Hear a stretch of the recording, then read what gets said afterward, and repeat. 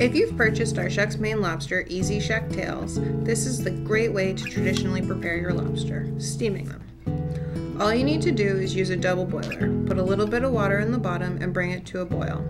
Put your double boiler back together and use tongs to place your Easy Shuck tails into the pot.